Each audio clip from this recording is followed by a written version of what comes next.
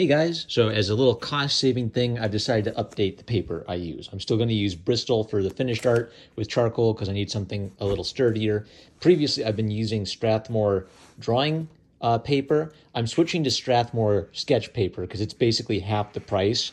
And the only difference is if you feel it with your hands, there's a very slight difference in texture where the drawing paper's got a slightly thicker texture and the sketch paper is a little thinner, maybe a little bit more like printer paper. But since all I'm using it for anyway is quick pencil sketches to rough out the ideas, this seems to be the most economical and sensible paper to use. Maybe if you're using like heavy materials like oil pastel, upgrade to a thicker paper, but save some green. Get something economical for the rough sketch work.